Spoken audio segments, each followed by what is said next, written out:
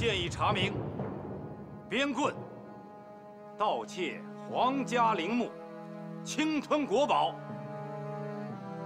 既伤害了皇室的尊严，又破坏了社会的风气，属不赦之罪。京津特别法院判决边棍死刑，就地执行。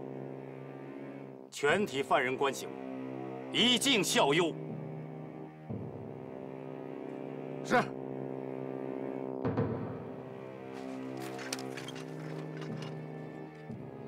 弟兄们，我边棍今天堂堂正正的做了一回人呐。小鬼子，我会在黄泉路上等着你们的。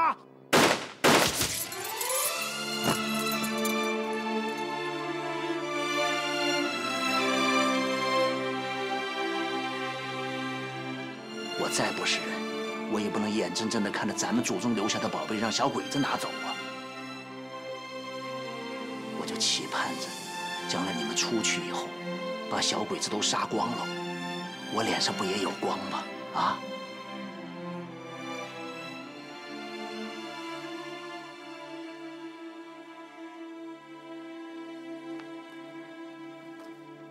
报告监狱长，执行完毕。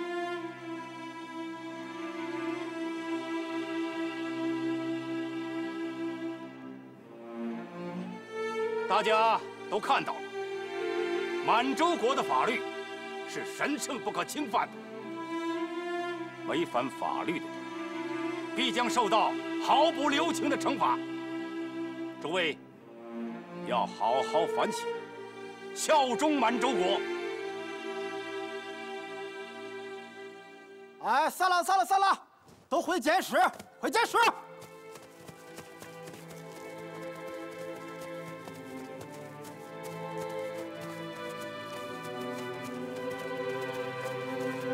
怎么办？再想别的办法，活人不会让尿憋死。现在就差主墓室这一关了吧？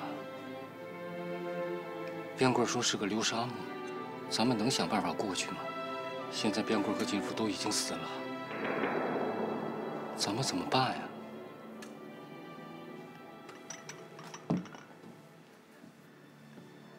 大岛君，皇军有什么新的指示吗？关东军司令部一直非常关注老康的案件，近日来一再追问案件的进展，可武中一郎迟迟拿不出好的办法。既然如此，作为参谋，我就不得不单独采取一些行动了。那你的意思是？董看守长，说实话，我看得出来，你办事干净利落，有那么一套。您过奖。所以这次，我任命你为我在模范监狱里的特别行动员，直接接受我的指令，参与对老康案件的调查。我会给你指派人手的，协助你对狱中所有的犯人进行监管。记住，你我联手之事，绝不可向任何人透露。我明白了，您放心。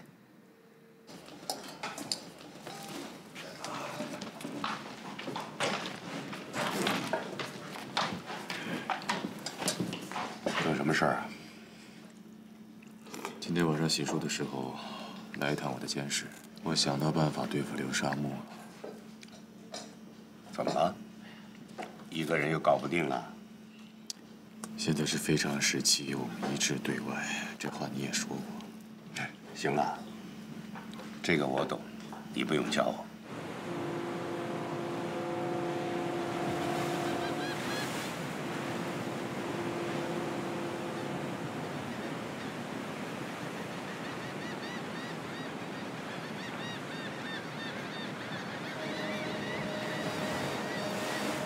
痛快呀！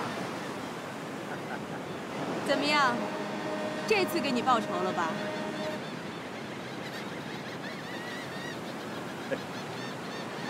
这帮混蛋，从上海追我追到天津，还杀我的妻小。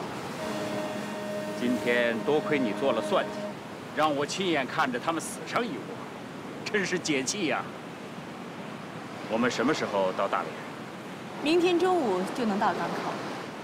到了大连，就没有危险了。港口会不会有人？你就把你的小心肝踏踏实实的放在肚子里。只要上了船，共产党和力行社的人就不可能再找到我。时间差不多了，走吧。好。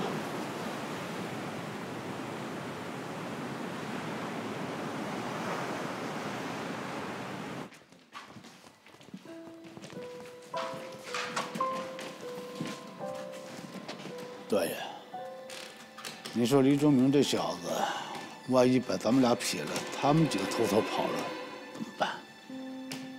不可能。放心吧，这么长时间你还不了解他们。另外，他不说还得救出一个很重要的人物吗？所以，他不可能自己跑。好，那我就信这小子一回。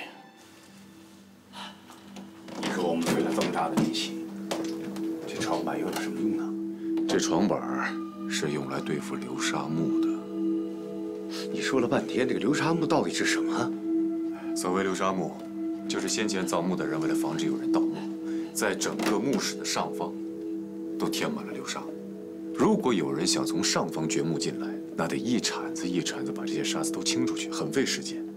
如果有人想从下方放出流沙，那很有可能会引起塌方。那个时候，盗墓的人就会变成陪葬品。哎，那我可是从横向打通这个墓道，这就是我们的机会。只要我们能从横向的放出流沙，就可以穿过墓门。不过边关跟我说过，说这流沙墓的机关，大部分都是设置在门楣上方。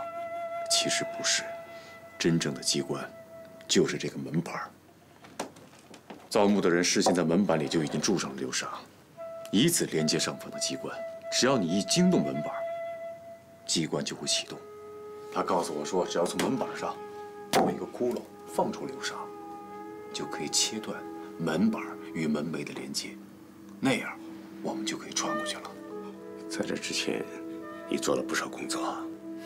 好，我听你的。查到华轩乘坐的渡轮了吗？没有，消息完全被封锁。那就这么办，对明天到港的每一艘船只都派人监视，一个都不能落下。我已经查过了，明天抵达大连的船只约10余艘，而且停靠的港口都不同，很难进行精密的排查。而且，我们上次在天津刺杀华轩的行动中，也损伤了不少同志。在人手方面，也是个难题呀。难道我们就这样一直干等着华轩去模范监狱指认老康吗？我相信李仲明同志在监狱里碰到的困难比我们要大得多，但他肯定一直是做着最大的努力。我们不能让他功亏一篑。我想，我们还是联合力行社的人，共同对华轩展开围剿。这个我也清楚。可是上次联手死伤惨重，不知道这一次他们愿不愿意合作。明天一早我就去找边美兰，跟他商谈一下。好，这次我和你一起去。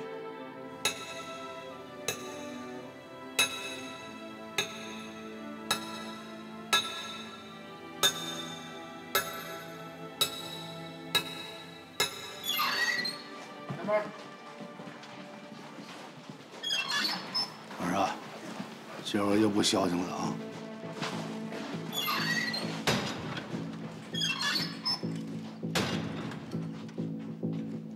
所有犯人听好了，从今天开始，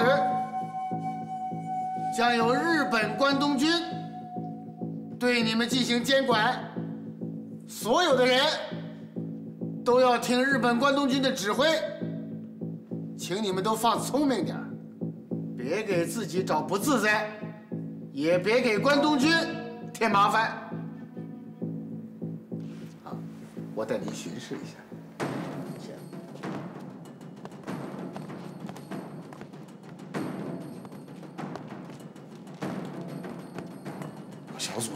哎呀！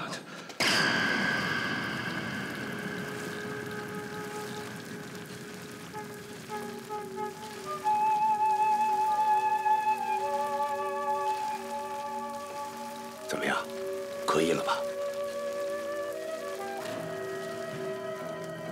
应该差不多了。好，我要看看主目署的机关。报告，朱明。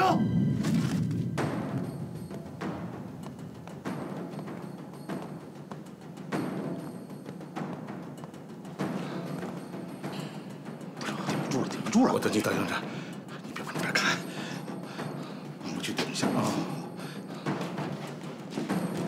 报告，什么事儿？狱中有些情况，我想单独和看守长报告。说吧。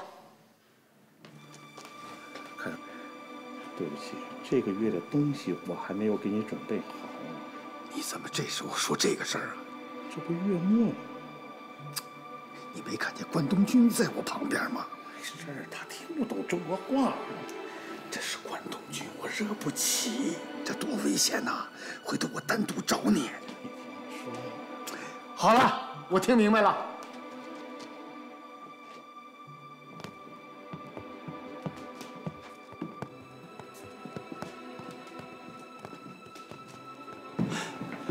看守长，忙着呢。马大当家的啊，有事吗？啊，没事儿，没事儿，没事儿。 你在这儿干嘛呢？这不，瞎溜达呗。看着你看守长在巡视嘛。啊，看守长，你那身儿啊，比后边那小鬼子精神多了。少跟我来这套。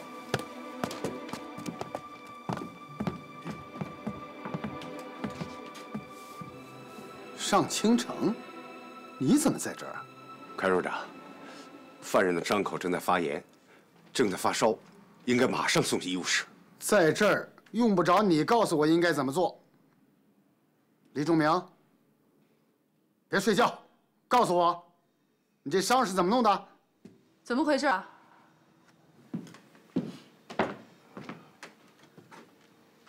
怎么回事？好，检察官，我正带着日本关东军的长官巡视监狱，发现黎仲明负了伤。 我正在询问这个伤是怎么来的。犯人受这么重的伤，得先送医务室，这是规定。之后的事儿我来调查吧。检察官，董看守长，我这么做不违反咱们监狱的规定吧？不违反。送医务室。你确定黎仲明入狱的时候肩膀上没有烫伤？确定。他们体检的时候我认真观察过，如果他们身上有明显的疤痕，我一定会记得。 好，你下去吧。是。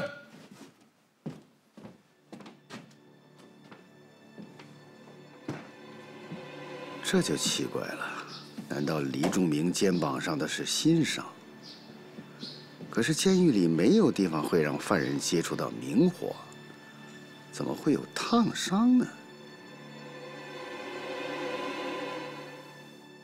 主谋室留闸的问题解决了，万事俱备，只欠东风。 那主谋室里有没有宝贝？黄金宝灯在不在里面？李仲明，大夫，你让开。李仲明，你说，你这个伤是怎么弄的？你这明显是烫伤，而且是新伤。你跟我说实话。如果你不说实话，现在我就把你交给日本人。哎，看守长。 就算他是犯人，他也有重伤在身，而且他是我的病人，我希望你尊重一点。赵医生，我得提醒你，在这个监狱里，只有冈村可以指挥我，其他任何人没有这个资格。看守长，我不是这个意思。不过董看守长，你对医学常识根本不了解。这伤，这根本就不是烫伤，这是一种天生遗传的皮肤病。这种病极其罕见，在发病的时候，状态就像烫伤一样。所以，请董看守长不要妄加断定。我想，黎仲明应该是因为过敏导致的突然发病。你是说他得的是皮肤上的怪病？这种病不止怪，而且在发病期是极易传染他人，一旦得病，无法根除。所以，请董看守长还是先行一步吧。有这种怪病吗？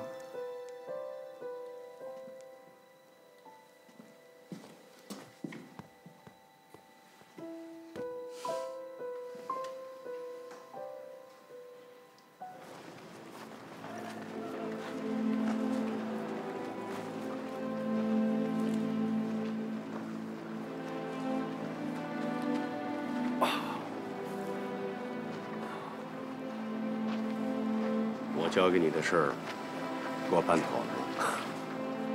放心吧，已经照你的吩咐把消息传出去了。不过，这最后一回。为什么？你看这小日本看得这么严，很难再和外面通气了。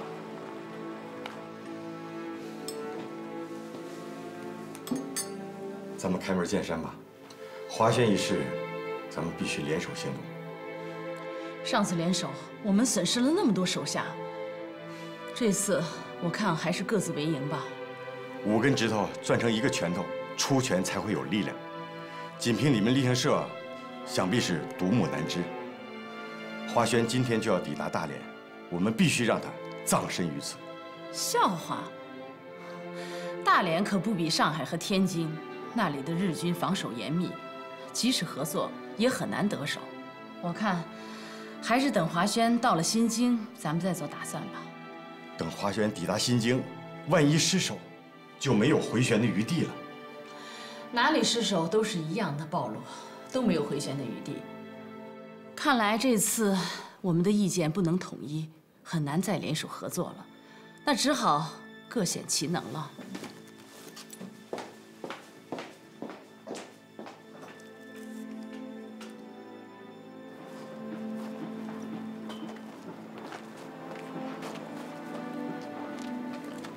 他们说，昨天晚上你们把主墓室的流沙全都清理干净了。是啊，主墓室已经打开，可是由于我的冲动，害得李仲明被机关的伏火所伤。我现在也不知道他的情况，他能不能瞒过东平山？放心吧，这小子杀人又杀俘，没事儿。我说，这回咱们主墓室一打开。哥几个可就要重见光明了啊！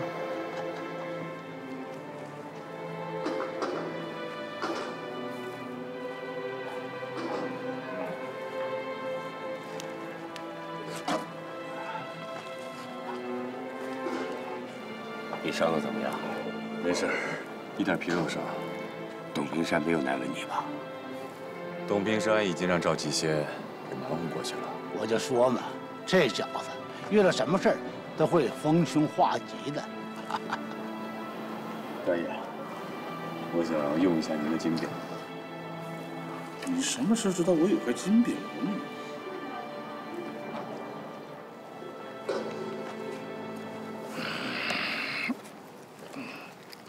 我跟你说啊，这可是好东西啊，你可省点用。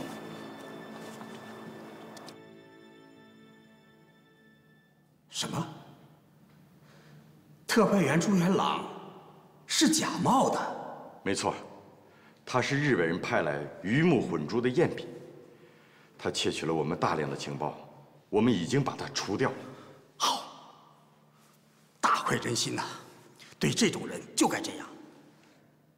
不过，我倒想起一件事儿。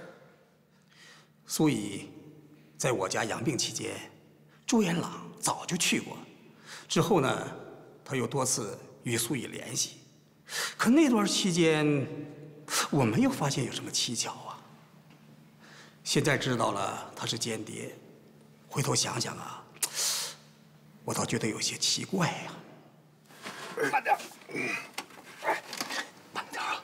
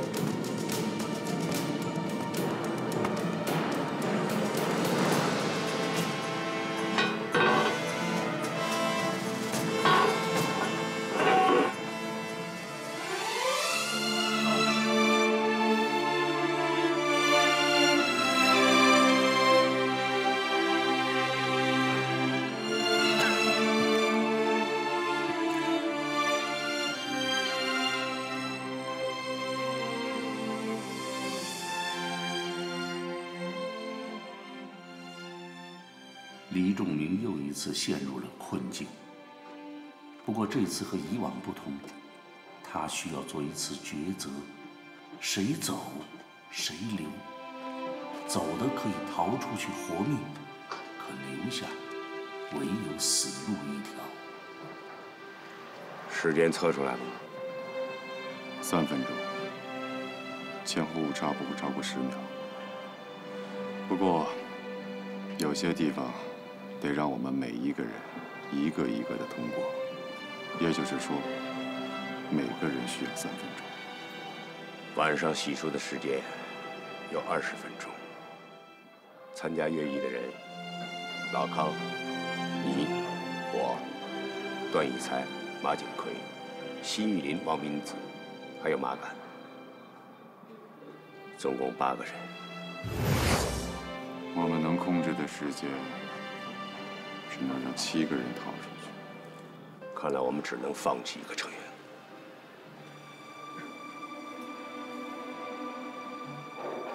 老爷子，怎么跑你那儿去了？黎先生让我还给您。测出时间没有？出去得多长时间？3分钟，够快吧？恐怕是1个人3分钟吧。什么意思啊？段老爷子，我们现在每天晚上洗漱时间是20分钟，可我们现在一共8个人，每个人要3分钟。剩下的我不用说，你们也应该心里清楚。 8个人都逃出去，每个人3分钟，一共是24分钟。这时间不够啊，那怎么办呀？什么怎么办呢？哼，唯一的办法就是在我们这几个人当中排出去一个，要不谁也出不去。排除？要排除掉谁啊？我至始至终，我都是鞠躬尽瘁啊！ 我是一定要出去的。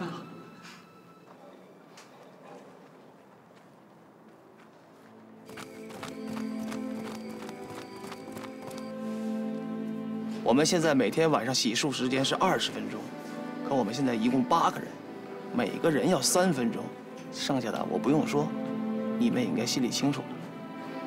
每个人3分钟，一共是24分钟。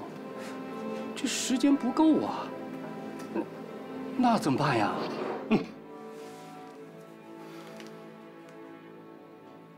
你们俩怎么不去洗漱啊？李先生，我听谢玉玲说，是每个人3分钟，我们总共是8个人，一共是24分钟，晚上洗漱时间根本就不够用，必须得排除掉1个人，到底有没有这么回事啊？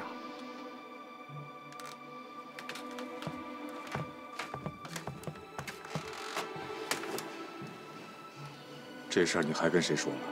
段玉才也知道，他现在应该正想着，要除掉谁呢？这个时候我们应该团结，你却想着挑事儿。我不相信你能想出什么办法，所以呀，我只能用自己的手段。反正我把丑话说在前头，我可是每天睡在这洞口旁边的，到时候我可是一定要跳进去的。放心吧，我不会撇下任何一个人。 洗漱睡觉吧。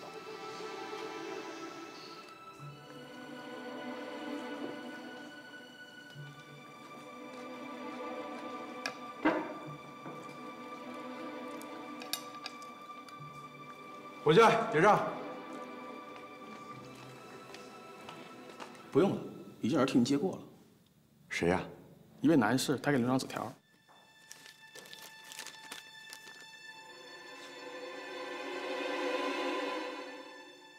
好，谢谢啊。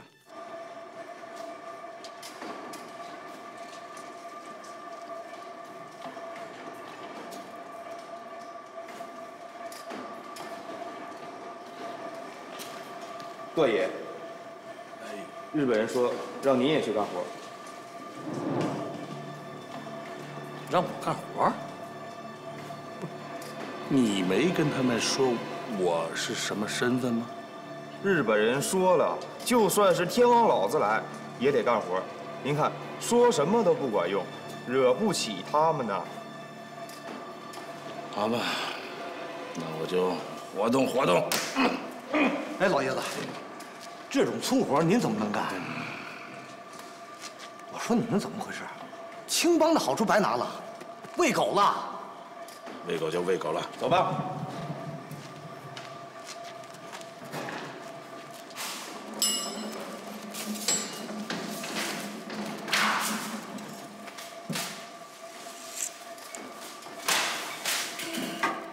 今天放风的时候，我会去检查一下警卫室下面的地下通道。如果顺利的话，今天晚上就能出。为什么把通道挖到警卫处啊？警卫室下面的地下通道是地下通道的结合部，空间比较大。日本人是为了防御，但对我们而言，可以更快的挖通。你是不是觉得有时候最危险的地方反而更安全？我也是逼不得已啊。现在关东军派来了很多日本兵监管犯人，你一定要处处小心。放心吧。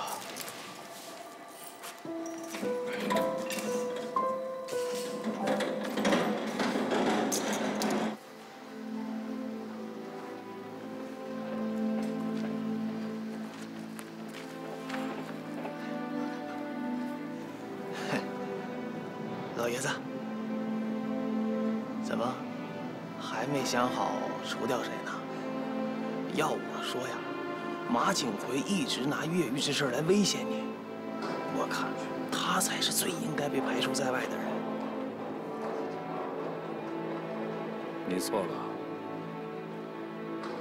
没有人应该排除在外。老爷子，这什么意思啊？需要出去的都是中国人。你看看那些日本人，他们才是需要排出去的人，而且要从这个国家彻底的排出去。小子，我们都是中国人，什么事儿啊，就是得往一块儿使，知道吧？这一点你跟那个李仲明好好得学学。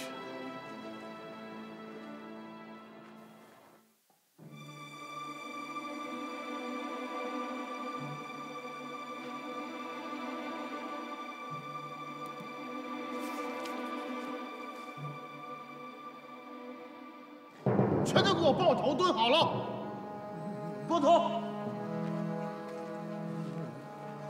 抱头。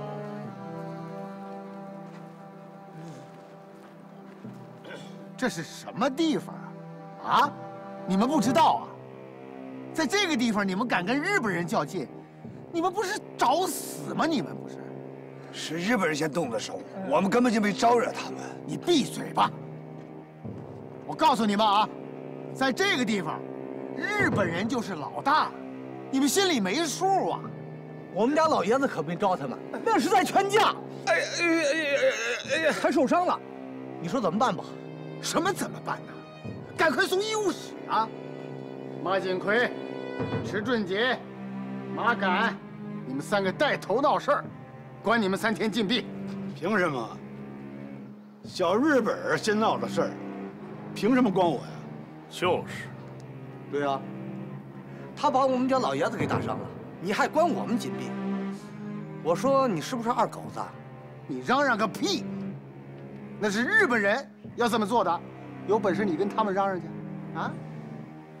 关3天禁闭。都这个节骨眼了，就不能忍一忍吗？等出去了再和小鬼子算账。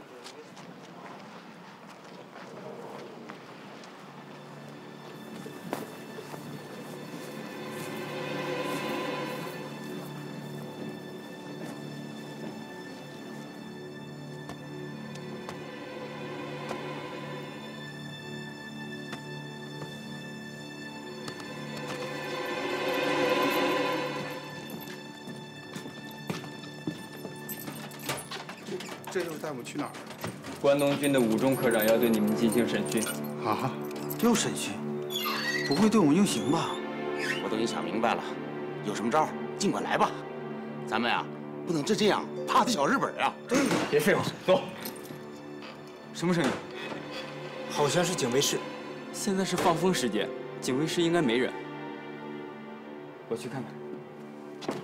哎，长官，长官，这个长官，我要写家书，借我一个笔和纸，好吧？你现在写什么家书啊？哎，长官，我这封家书是非写不可呀！哎，长官，小日本的监狱那就是鬼门关，竖着进来，横着出去。哎呀！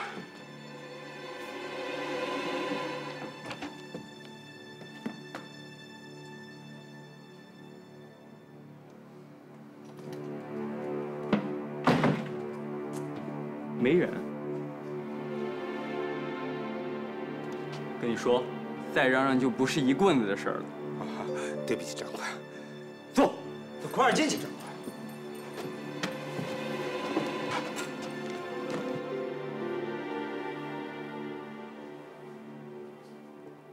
吴荣科长，为何突然这么急，要提审这4名嫌疑人？冈村君，明天华轩就将乘火车抵达长春，在这最为关键之时，绝不能出现什么闪失。我提审北魏决这4名重要嫌疑犯的唯一目的，就是要确保他们的安全，以免最后功亏一篑。这么说，到了明天，老康这件事就可以水落石出了。科长，我要恭喜你。冈村君客气了，这是我们大日本帝国的胜利。我武装一郎倒是要真诚地谢谢冈村君，谢谢冈村君一直以来对我工作的协助。放心，我会记下你的功劳，并上报给关东军司令部。报告，进来。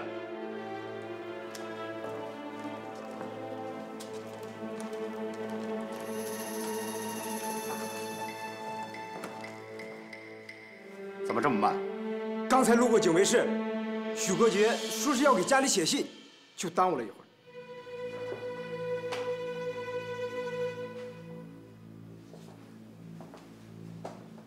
许国杰，许先生，好久不见。许先生，我很想知道，为什么你会想在这个时候写什么家书？我想，这也许是我的遗嘱吧。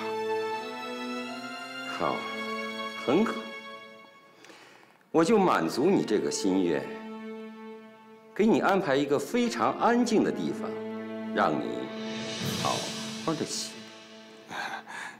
谢谢。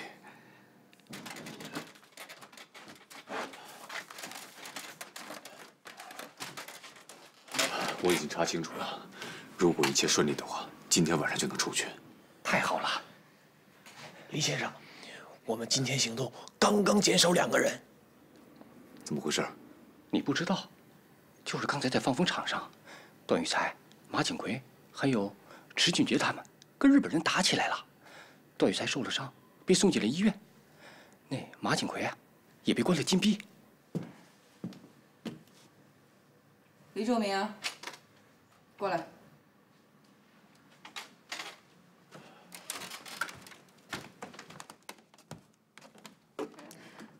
你们俩面壁。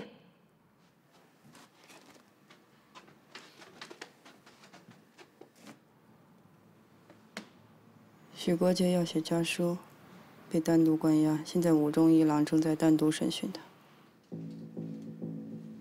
许国杰，许先生，我再问你一次，你的真实身份究竟是什么人？吴中先生，我反复的交代了多次，我是正经的商人，是专门做向苏联出口纺织品的。那些详细资料和交易清单，我不是早交给你们了吗？为什么到现在还不能证实我的身份，把我放出去啊？问得好，你这个问题问得非常好。你说你是地道的商人，不错。我们刚刚从苏联方面得到了证实。不过，我还是得遗憾地告诉你，在你给我们的清单里面，你标注的所有公司，通通都否认与你有任何形式上的贸易合作。这究竟又是怎么回事？说，是不是共产党？这些公司不承认，那一定有他们的原因。但是，这也不能说明我就是共产党啊，是吗？那好，我倒是要看看你怎么自圆其说。看来瞒是瞒不住了，那我就实说了。我是往来于中国和苏联的走私商人，我一直不敢交代，是怕监狱里定我的罪。看来逃是逃不掉了，唉，这就是命啊。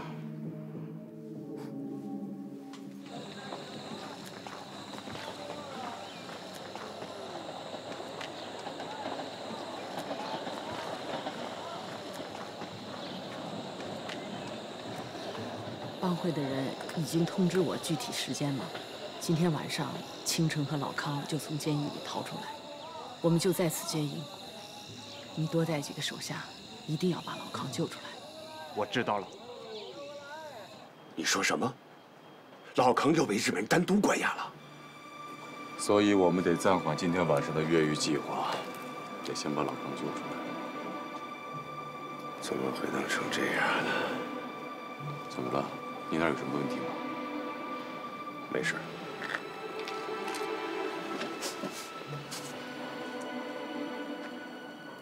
美兰，但愿你别引起日本人的注意啊！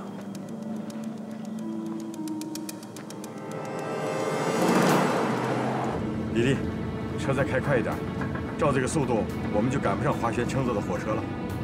一定要在火车上动手，等他们到了新京火车站再动手，不行吗？新京火车站都是关东军的人，就凭我们几个要想拿下华轩，困难。朱见，万一咱没赶上火车，难道只能看着华轩到监狱里指认老康吗？实在不行，劫火车。劫火车？你说的容易，怎么劫？我说你别再瞎出馊主意了，行不行？劫火车。李丽，把车开快点。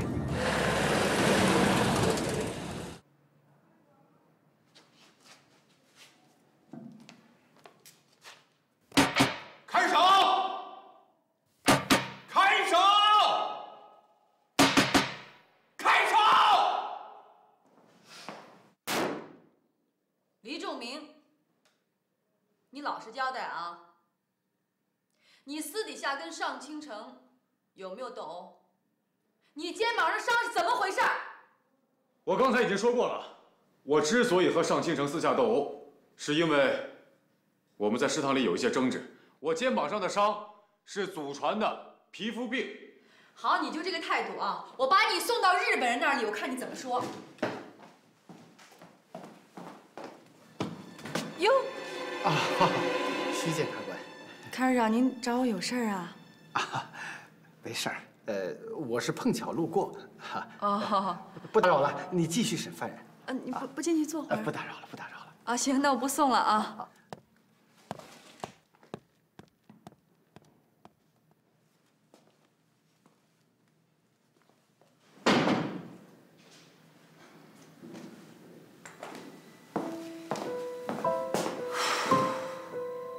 他现在被关押在哪儿？1级关押室，任何人都不得靠近，包括我。如果采取送饭的方式呢？不可能，现在监管都换成了日本士兵，根本没法接近。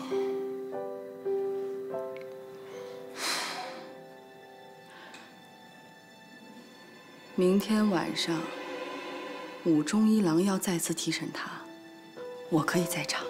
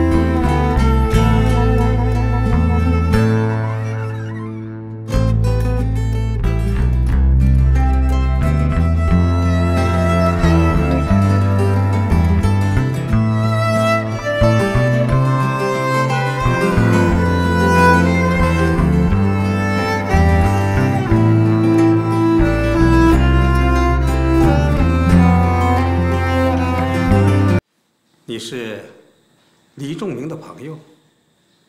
我叫杨念，杨福珠的女儿吧？我听刘飞同志提起过你。说吧，有什么事儿需要我帮忙？嫂子，敌人太多了，快撤！快撤！入党是件好事儿啊，你不为我高兴吗？我担心你会有危险。